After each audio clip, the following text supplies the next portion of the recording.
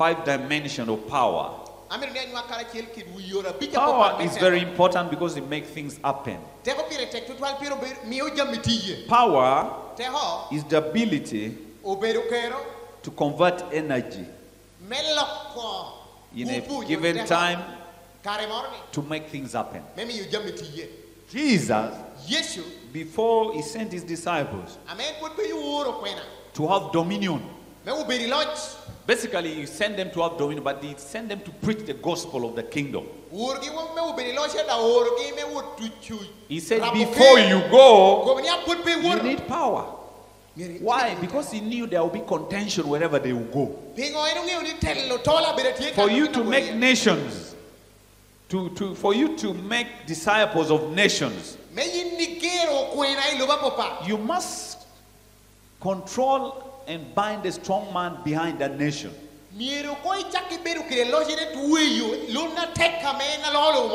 So that's why he gave them power.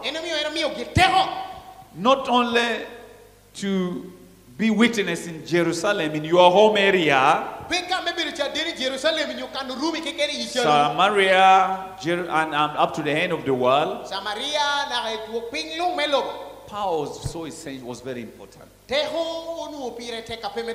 the name of Jesus. So power, all of us, we need power to make things happen. Even for marriage to happen, you need power. Are you hearing me? Marriage, for men don't just leave women anyhow.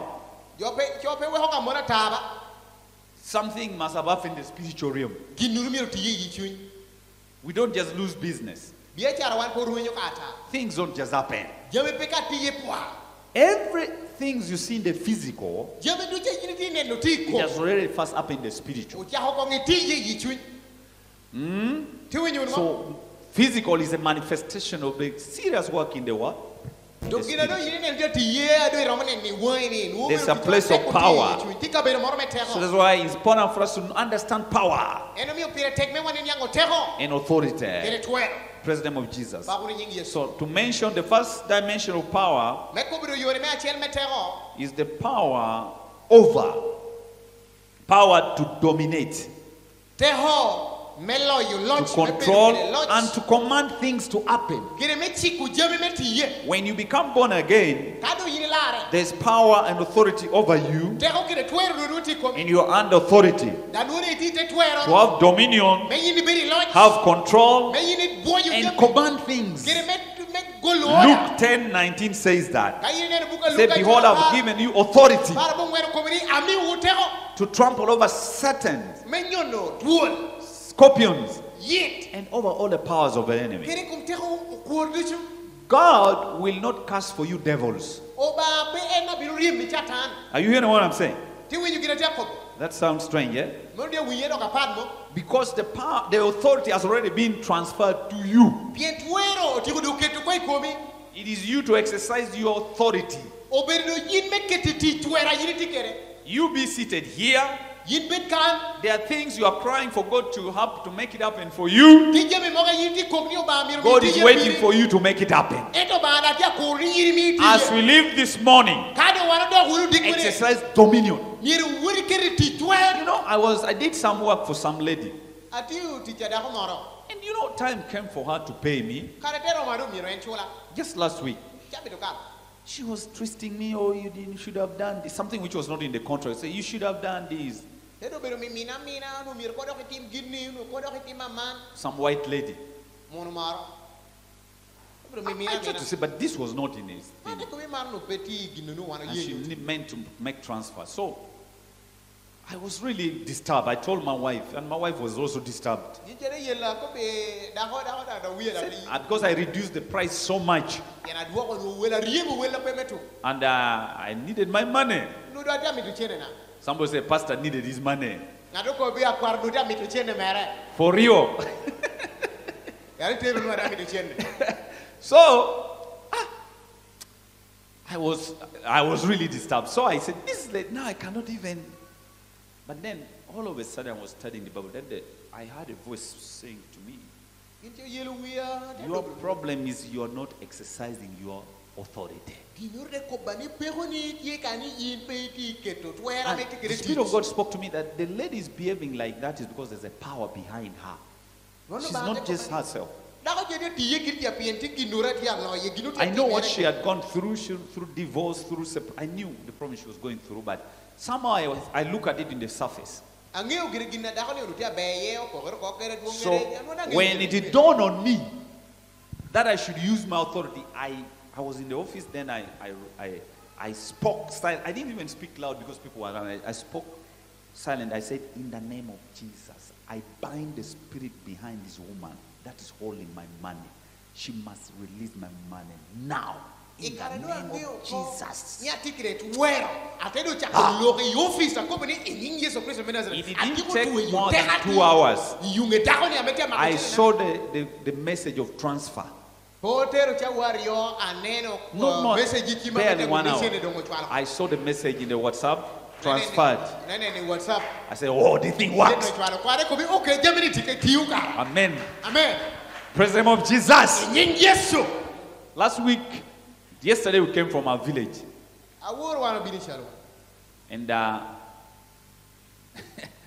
And my wife was doing some gardening, putting some grass for her compound. She loves the village there. We are deep in the village, no village ahead. The next thing is water. For real. So she planted our grass, and there was no rain. And I began to think, rain flashes a bit and disappeared. Next, you've been having rain, but that place there was no rain, honestly, near the water. And I was disturbed. Then I went and I was reminded of what happened. Then I spoke. I said, in the name of Jesus, even if rain would not be there, for the sake of my grass, for the sake of my wife, let there be rain. In the night, it rained heavily. In the morning, I told her about the rain. I said it was thundering. He said, you mean it rained? I said, you are blessed. You can sleep and don't know that it was raining. With thunder. Praise the name of Jesus. From today, I gave you this testimony to start using your authority. Have you heard that? Me, I'm using mine.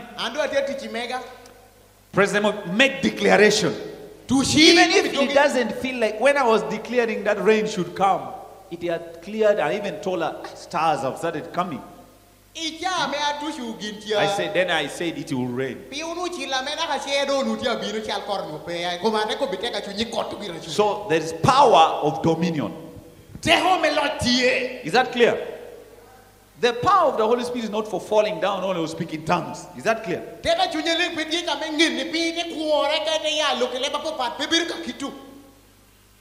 You must use it to have dominion on the earth, not in heaven. The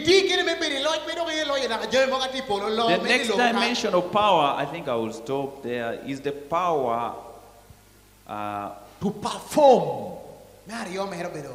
Power to make decisions, power to reason things out, power to operate, power to perform even in your workplace. God called us to have power of creativity. That's a power inherent in us. God is a creator, not so? So we are co-creators with Him. So if you work in a place, you must be the best of the best in that workplace. If you're a business person, a politician, excel everybody. And the rule of the game, you should be 10 times better than your comrades. Because the Bible says Daniel, when they tested Daniel and his colleagues, He was 10 times better than all the wise men in Babylon. May that grace rest upon you. Power to perform. Power for production and delivery of services. If you are the nurse, be the best nurse. If you are the nurse or the doctor, be the best in that place. Somebody say, I receive power to perform. I can't hear you. Say, now I have him. I manifest performance. The last power, I have jumped. The power, another dimension of power is power in our weakness. In 2 Corinthians, I think, 12:9. Can you put there as I conclude with that? 2 Corinthians chapter 12 verse 9. What does it say? And he said unto me, my grace is sufficient for thee, for my strength is made perfect in weakness. Most gladly, therefore, will I rather glory in my infirmity, that the power of Christ may rest where? Upon.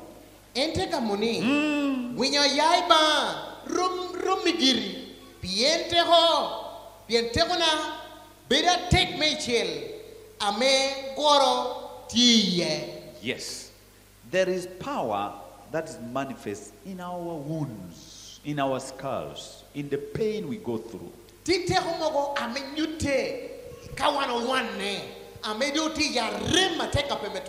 God manifests. There's another dimension of power that comes when you go through pain. I have gone through challenge of my life. But every time I've gone through this challenge of life, I have come out more stronger and better. May I submit to you all this morning that it doesn't matter what you are going through. You could be going through grief. You lost somebody. Rejection. You've lost a job.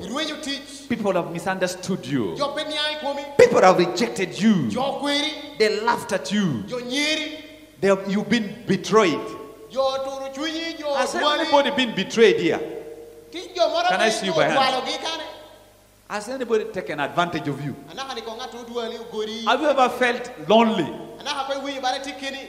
and people misunderstood you? Let me tell you, God is telling you, in all those challenges of life, God's power is made manifest.